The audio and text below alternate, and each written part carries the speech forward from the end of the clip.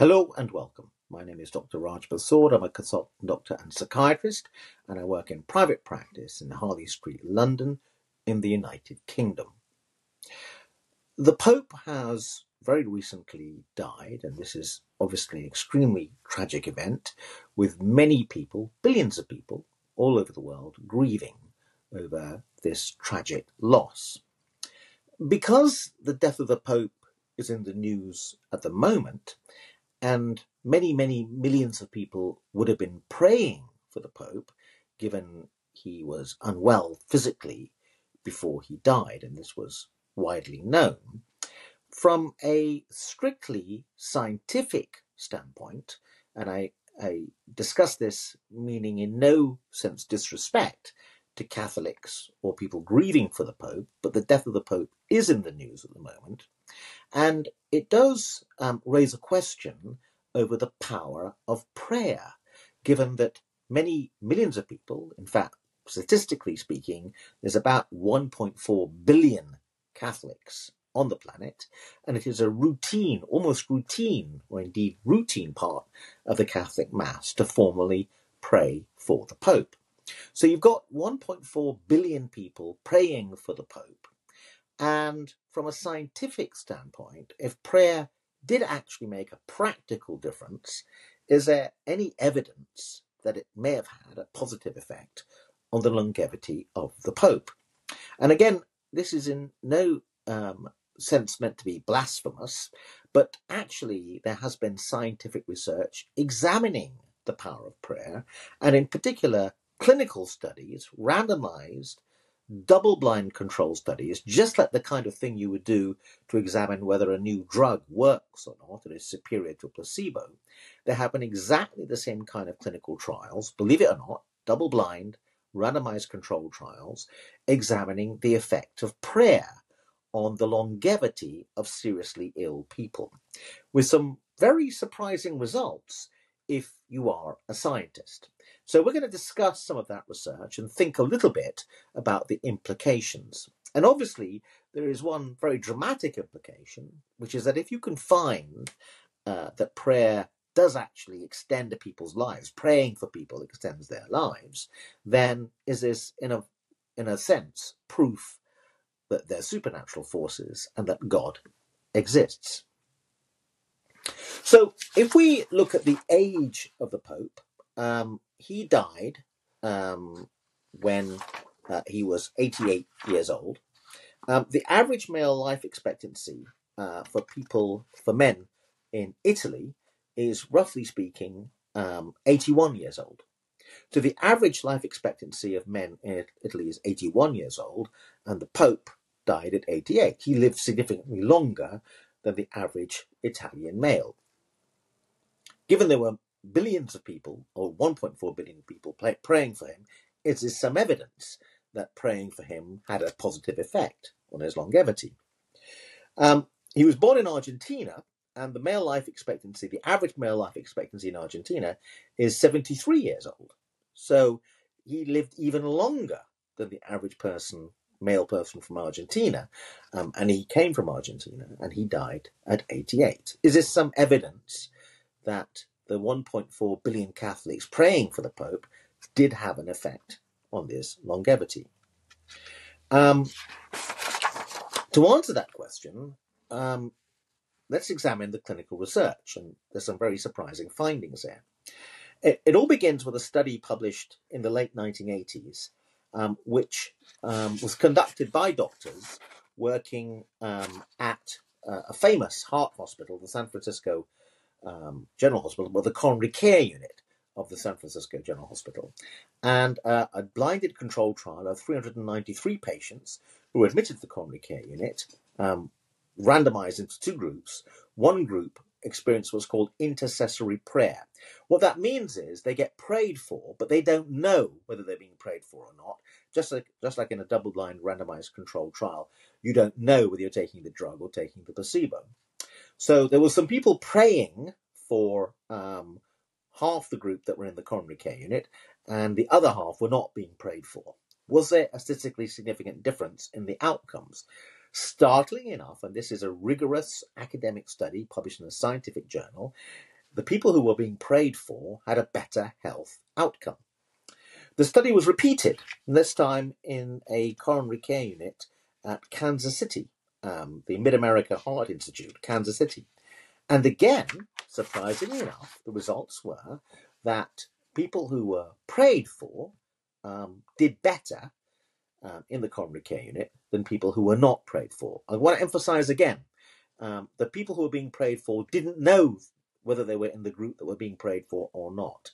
So you can't argue that somehow there was some kind of comfort or psychological benefit because they didn't know who was being prayed for and who wasn't. However, the authors of the study, and in both cases, both the San Francisco coronary care unit study and the Kansas City coronary care unit study, the argument is that although this is a remarkable result, you could expect this result to occur just by sheer chance.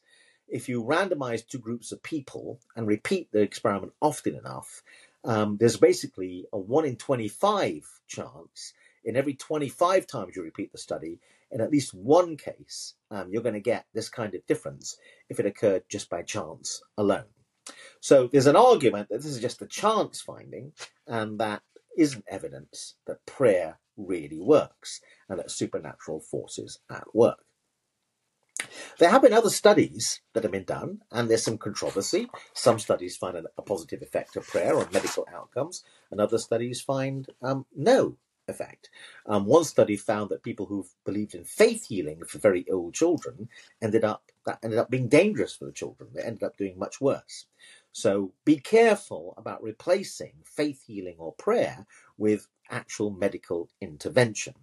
And it is interesting, the Pope did actually go and see Western trained doctors, and maybe his demise was hastened by the fact he didn't follow the medical advice, which was to rest.